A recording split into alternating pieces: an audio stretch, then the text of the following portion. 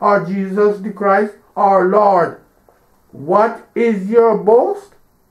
Have you refrained from fornication, idolatry, and all the acts of sin? If you refrain from these vices, you have something to boast about.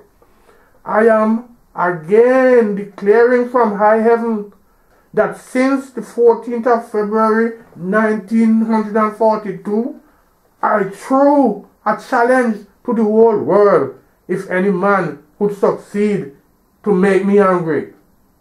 This is my work I can boast of.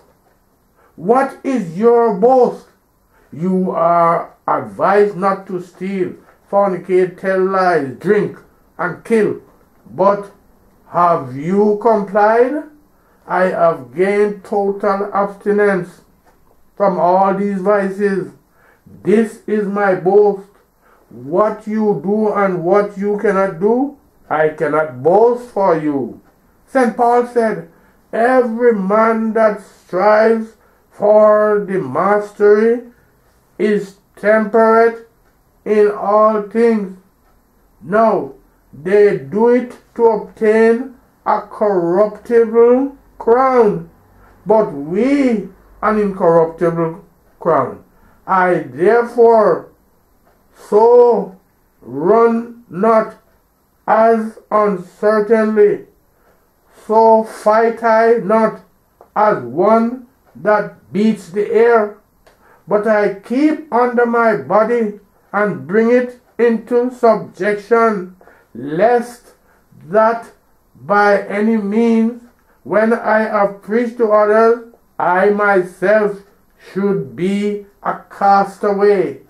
He also advised Timothy when he said, I have fought a good fight, I have kept the faith. Henceforth there is laid for me a crown of righteousness, which the Lord, the righteous judge, shall give me at that day, and not to me only, but unto all them also that love is appearing. What is the use of being a Christ student, but you still fornicate? You profess to be a pastor, but you fornicate and steal and tell lies. Those who do not practice the gospel of God have nothing to boast of.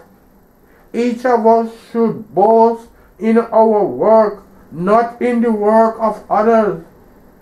Brethren, I do not wish to be tedious unto you. One stroke of the cane is sufficient for the wise. Let those who have ears to hear, hear. May God bless His holy words. Amen. End of quote. Peace in the name of our Lord Jesus Christ. Amen. Thank you, Father.